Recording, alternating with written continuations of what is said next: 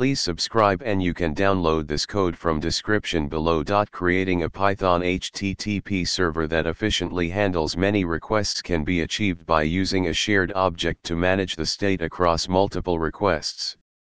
In this tutorial, I'll guide you through the process of creating a simple Python HTTP server using the http.server module and a shared object to maintain shared data between requests.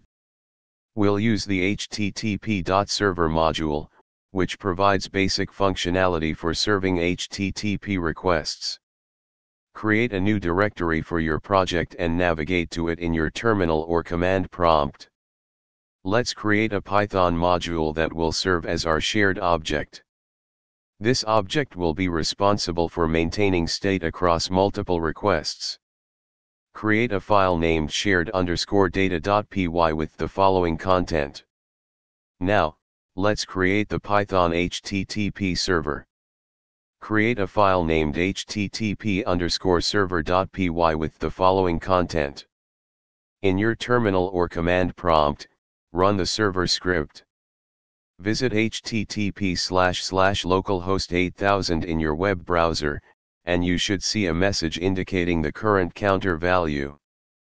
Each time you refresh the page, the counter value will increment, demonstrating the shared state across multiple requests. This example provides a simple illustration of using a shared object to maintain state in a Python HTTP server.